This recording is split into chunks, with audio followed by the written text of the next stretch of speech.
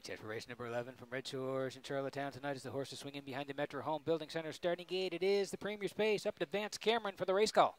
A rockin' Indy. Mick Dundee, Pillage and Burn. No Great Mischief, Mystery Phil.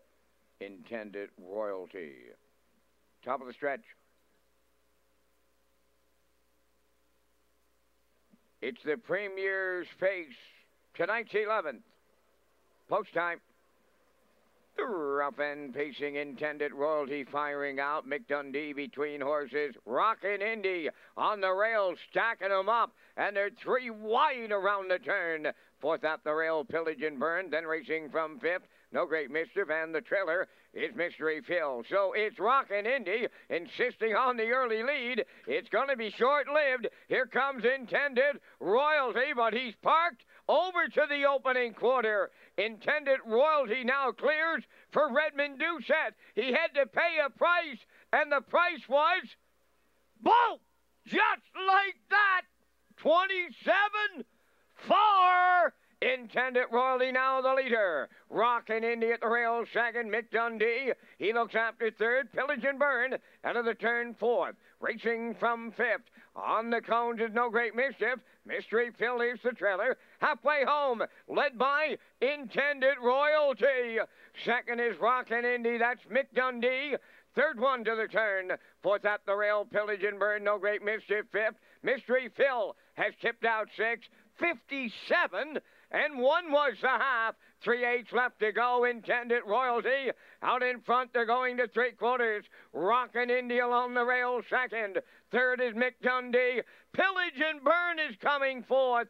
Then in fifth is No Great Mischief. From the outside, Mystery Phil. 3/4 in the books. And Intended Royalty, he is still there in 127 and 1. That's a good rating here by Doucette. They're down to an eighth to go. And Intended Royalty turning for home. Pillage and Burn on the outside. Rockin' Indy along the rail. Mick Dundee third. Deep stretch now. Here's Rockin' Indy at the rail wins. Might have been Pillage and Burn and then Intended Royalty. Time for the mile, they went 1:55 and 1.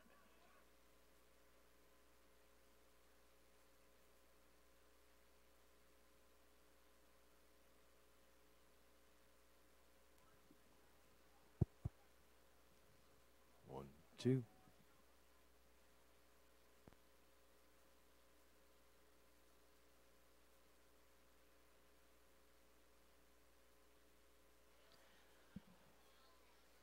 What can he hear? Here's the replay for race number 11. It is the Premier's Pace. We'll see the trackside presentation in just a moment. We thought Intended Royalty might spring the gate here tonight. Paid a price, though, 27 and 4. He cut it, but Rockin' Indy sat in the pocket spot the whole way and was able to get down the passing lane late.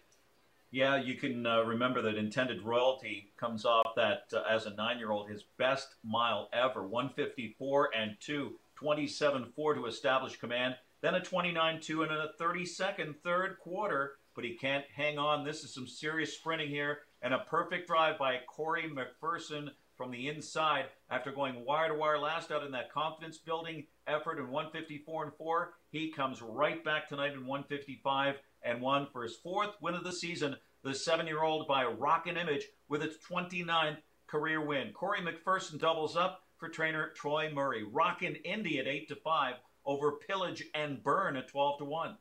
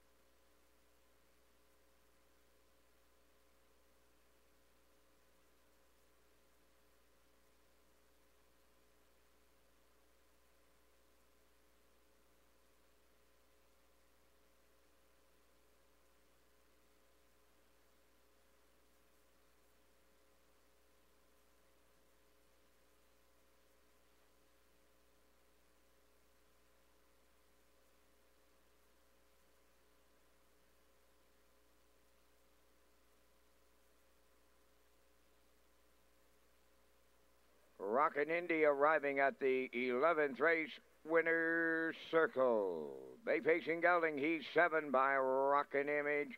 From the Dreamwork Dam, J and B and Me. Owned and trained by Troy Murray of Clyde River. Corey McPherson will pick up his second win on the night for the double. And the horse stops the clock in 1:55.1. Rockin' Indy in the 11th. Down at trackside, it's the Premier's Pace.